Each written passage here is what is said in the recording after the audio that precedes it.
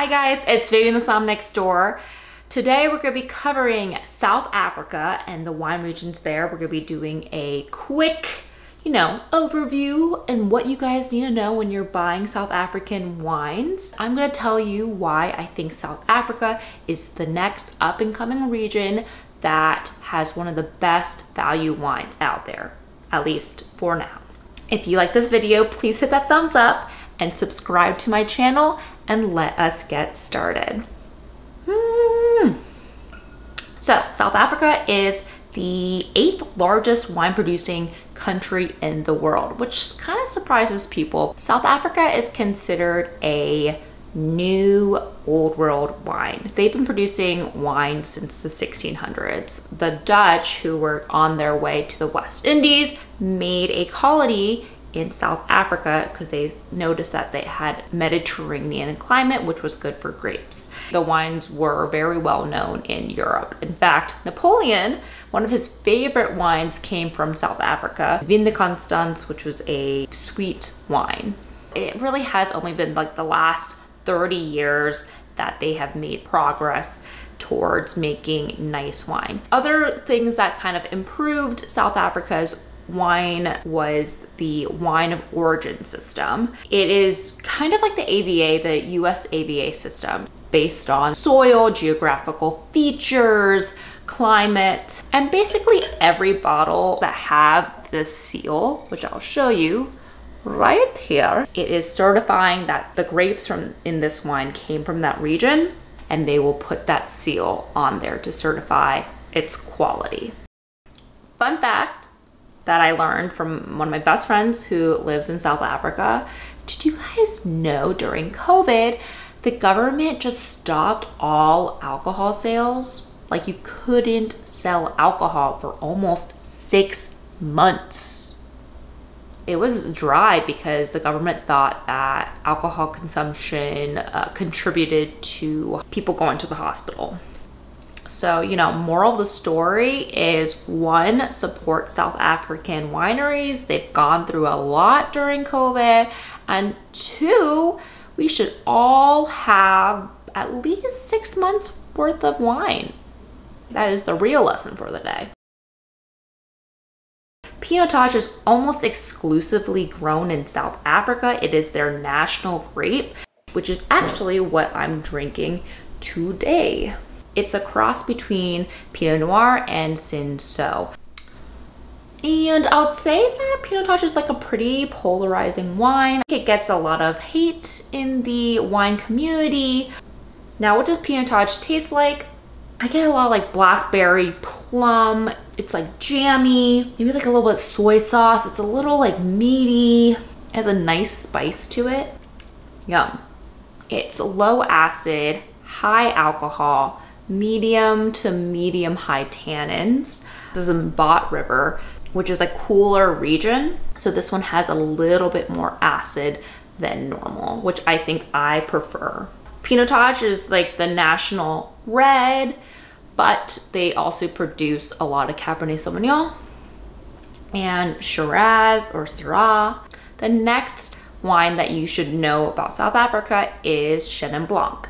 Chenin Blanc is the most widely planted grape in South Africa. Chenin Blanc in South Africa is pretty distinct. It is very rich, buttery. They typically use oak, yellow apple flavors, white flower, like jasmine aroma, apricots.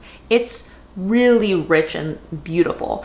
And they make it in a variety of styles, just kind of like the Loire Valley. So they'll have your typical dry, or they'll have full sweet dessert wines and sparkling wines.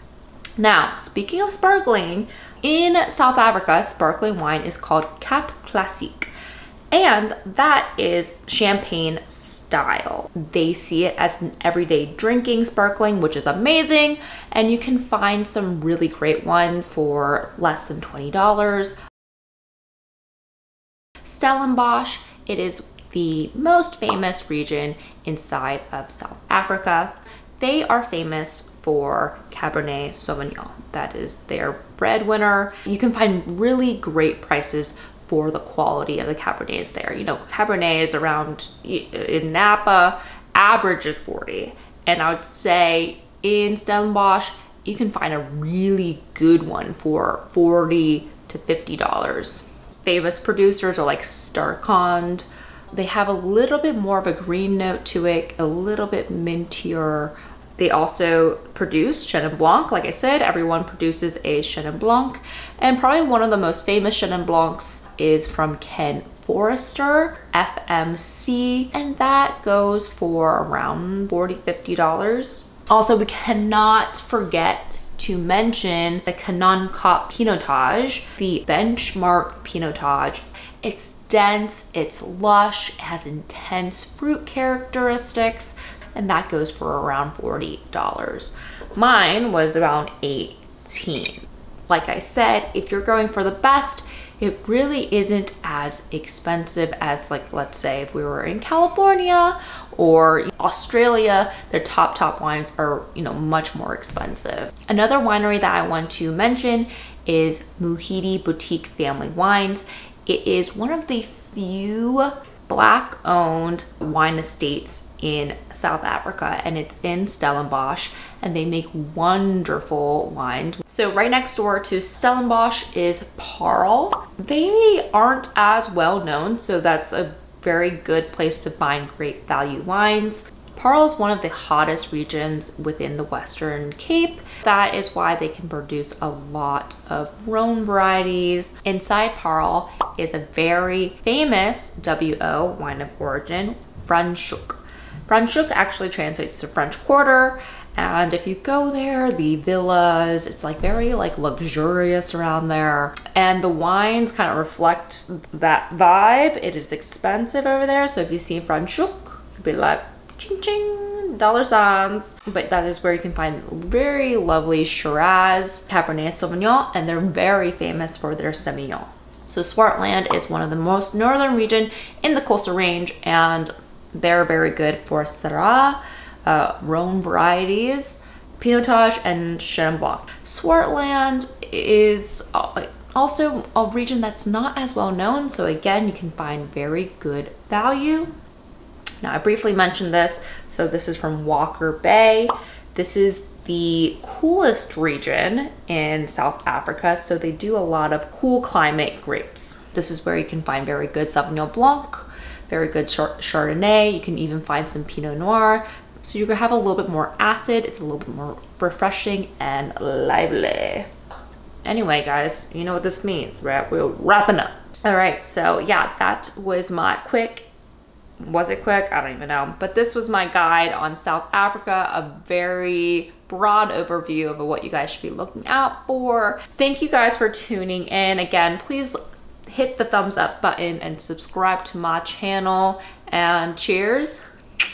I will catch you guys later.